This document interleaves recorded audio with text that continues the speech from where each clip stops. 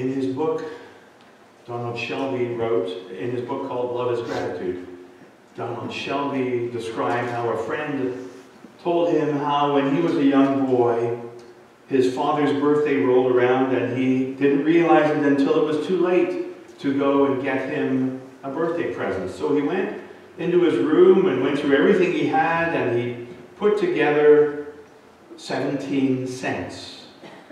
He put the dime, the nickel, and 2 pennies into an envelope and gave it to his father with a note which said, "I love you, Dad. Happy birthday.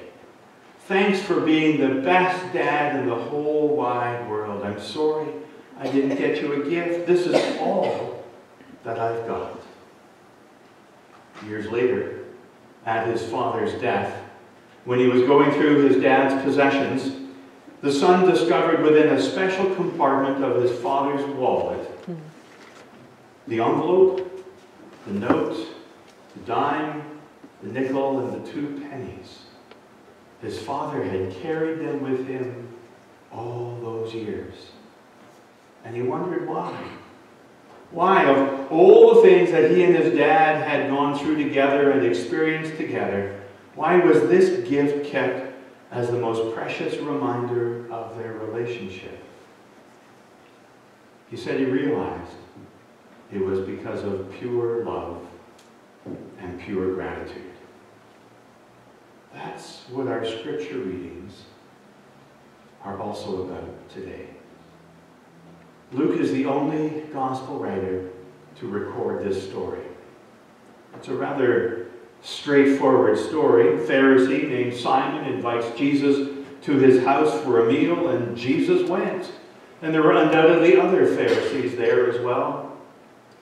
Remember, though, a Pharisee 2,000 years ago in ancient Israel was considered to be a top-notch person, a very good person, very religious people. They loved God and they sought to live according to God's word as best they possibly could.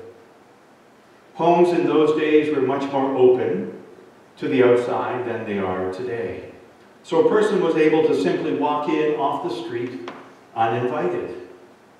Simon the Pharisee might not have been as upset that an uninvited guest walked in, but was most upset as to who the uninvited guest was, who just came waltzing in.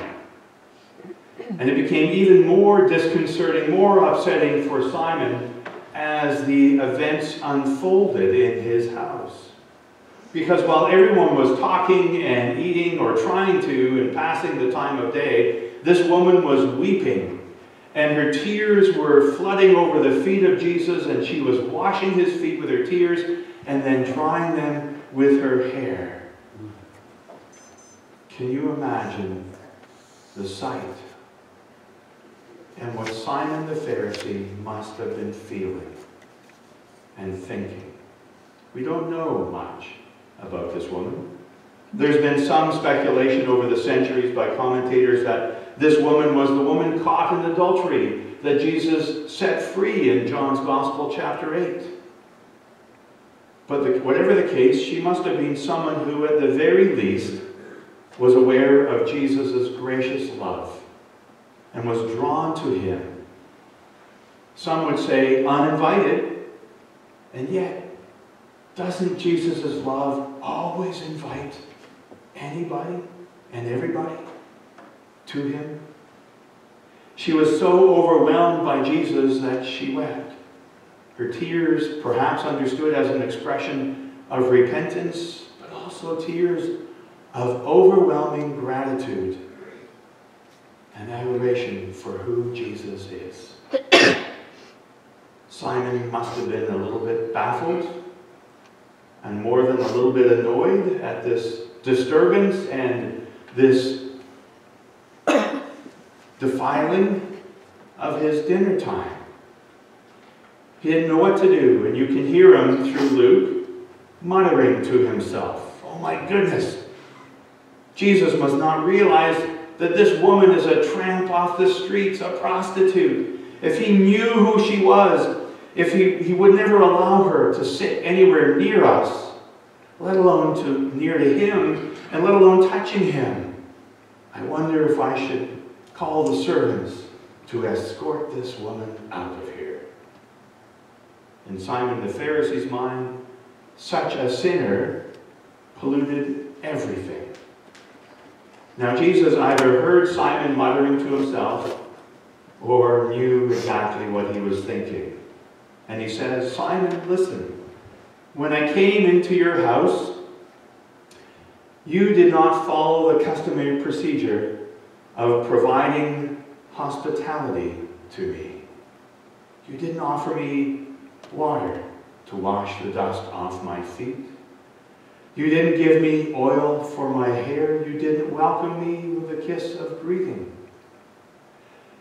And yet, this woman has come in and bathed my feet with her tears, wiped my feet with her hair, and anointed me with expensive perfume. So Simon, I have a question for you. If two debtors owed someone money, one of them owes $100,000 and the other one owes $500, and neither of them can pay the debt, and the person forgives the debt of both of them, which one of them do you think will be more grateful? And Simon responds, the one who has been forgiven the greatest debt. Correct, says Jesus. And then he turns to the woman, this sinner, and he says to her, your sins are forgiven. It's definitely a dramatic story, one of the most dramatic stories in the Gospels. Did you notice that Jesus did not say to the woman that her sins were forgiven? Did you notice that Jesus did not take the side of Simon, the righteous one? Did you notice that Jesus was supportive of the sinner, the woman before them all? That, as some have said, Jesus was in support of this sinner. Earlier in Luke chapter 5, Jesus said that those who are healthy have no need of a physician. I have not come to call the righteous, but sinners to repentance. Only the sick need a doctor. Oh, it was hard for Simon, I'm sure, that particular mealtime day. He was shocked by it all. And to a degree, wouldn't we be shocked if we were in his shoes? Isn't it amazing that we have a tendency to forget things? Any of you ever forget things? It's kind of part of our human nature to forget. And then some people forget things far more often than other people do. But isn't it also amazing that we can have a tendency to forget why we're in the church in the first place? What drew us to Christ? And isn't it amazing that sometimes maybe we don't think about that very often? Maybe we're here because we think this is where decent people should be. Well, of course, the church is a place for decent people. But how often do we forget that the church is supposed to be a hospital for sinners? A place where all who sin are called, invited, and welcomed with open arms by the generous, gracious, forgiving love of God revealed through Jesus Christ. So do we need to be shocked and re-shocked from time to time by stories like this, by stories like the parable of the prodigal son? Do we need to be shocked over and over to stay aware that Jesus is, as an old hymn says, on the side of sinners, that Jesus is for sinners? The church is not the church, truly, unless its ministry reflects that about Jesus. Jesus is for sinners. Oh, wait a minute. Do you mean that Jesus is on the side of people who commit crimes? Yes. Do you mean that Jesus is on the side of those who traffic in human life, those who are caught in the culture of drugs that squeeze and smothers others' lives to death? Yes. That Jesus is on the side of those who abuse life because life has abused them? Yes. What about perps and victims alike? Yes. Jesus is on the side of those who know themselves as sinners, as well as those who don't know that they are sinners. Absolutely. That's what the gracious love of God is all about. Think about it. Jesus' grace and love is so radical that it even risks being misunderstood as an affirmation of sin when that's not the case. Do you see it?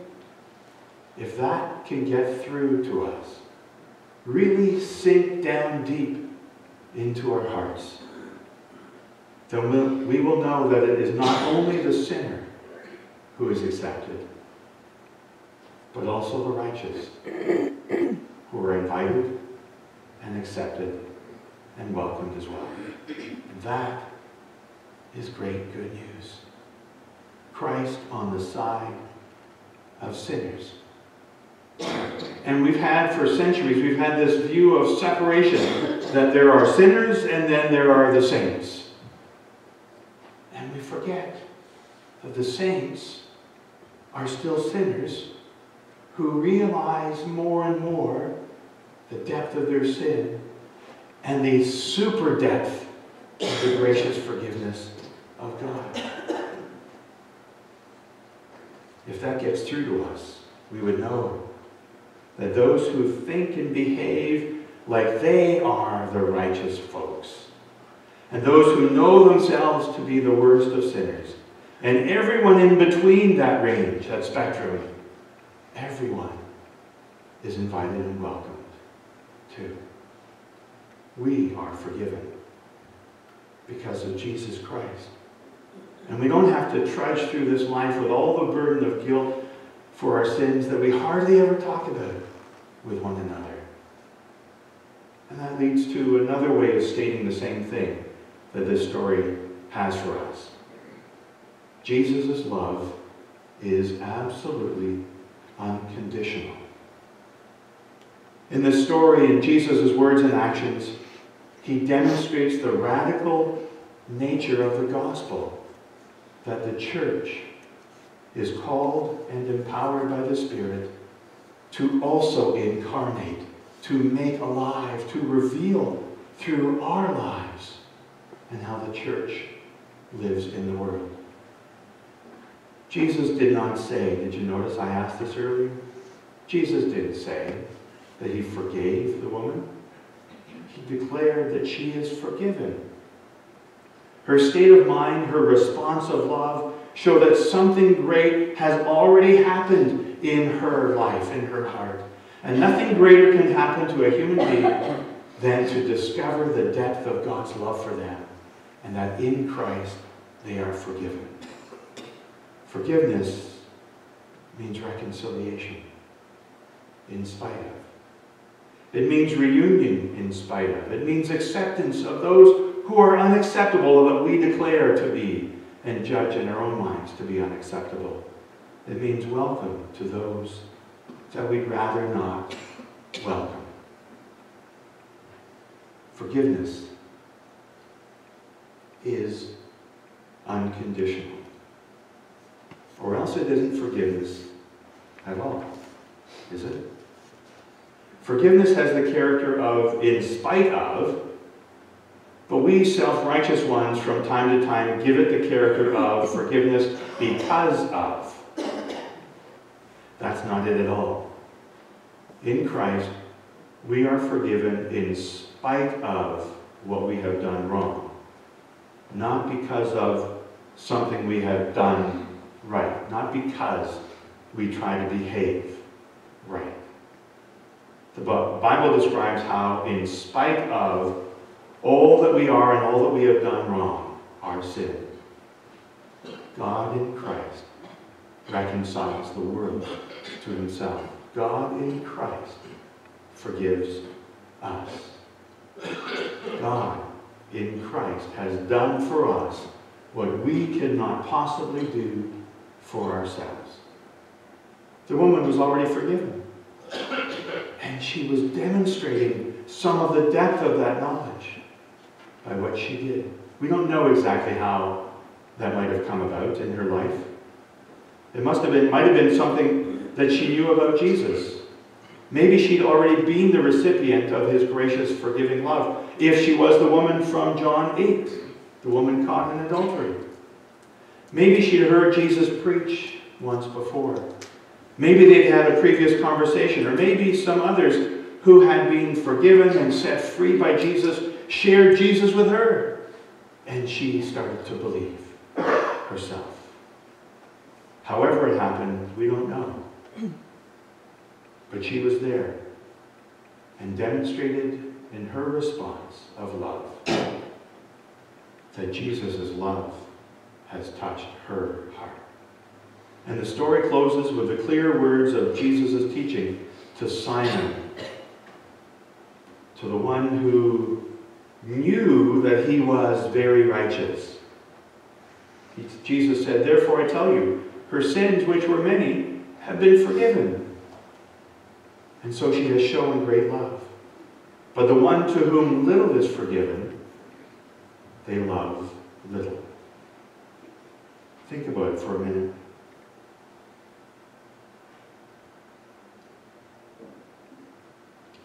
Are we known, are you known as a person of great love? If we're not loving much, if something is getting in the way of our loving others as we might and as we ought to, as we are called to in Christ, then maybe our sense of forgiveness is not strong enough.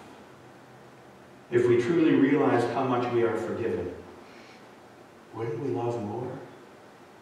And wouldn't that love growing in us move us to be more forgiving as well?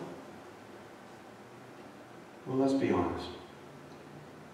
All of us can understand Simon's shock, can't we? Because we, as human beings, we write people off for whatever reasons. What is the nature of forgiveness then? It's not about condoning sin. Put ourselves, which can be all too easily, in Simon's place. Can we believe that the repentance of a woman of this kind, that her repentance is genuine and that she's been transformed? Don't we usually think quietly in our minds that such people will never be able to stay free of their sin? They're going to return to their former ways. So we see her kissing and anointing the Lord's feet. And we think to ourselves as she wipes his feet with her hair and pours expensive perfume on his feet, we think, it's not going to last.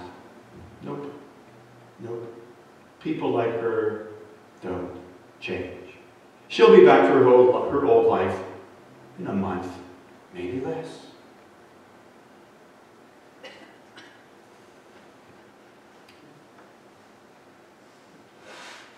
But then, I'm going to ask a hard question. So what? So what if she returns to her former life of sin? Does that nullify God's forgiveness? Or does that place a condition on God's love and a condition on his forgiveness? God's love and forgiveness is not dependent upon our doing good or bad. God's forgiveness in Christ is pure and simple and unconditional, no matter what. But this woman, if we read on in Luke chapter 8, we'll find that Luke describes how there were, as Jesus continued his preaching tour and visiting in villages and towns up and down the countryside, he tells us that there was a group of women who were following Jesus and the disciples throughout this tour, who were meeting all the needs, who were caring for Jesus and the disciples.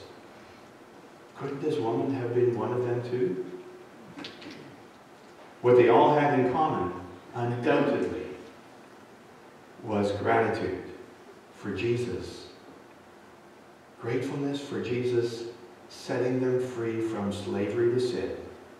Gratefulness for Jesus delivering them from a demon. Grateful for Jesus healing them of whatever was ailing them. Gratefulness for having been touched by the unconditional love of Jesus. Couldn't she have been one of that group of women? Their gratitude was not just a rising tide, temporary, a tide of emotion that expressed itself in some momentous moments. Their gratitude was expressed through the tiresome, unromantic work of serving Jesus and his disciples. And it could well be that this woman who burst into Simon the Pharisee's house that day and did that to his feet out of an expression of gratitude and love and thankfulness was now part of that group of women serving Jesus. So we need to ponder a thought. If we know how much we have been forgiven, truly forgiven, would we be living any differently than we are right now? How would our attitudes and how the way we treat people, how would that be different, especially towards those who have hurt us? How deeply do we realize the unconditional loving forgiveness of the Lord in our own lives? He puts no conditions on it. Why do we?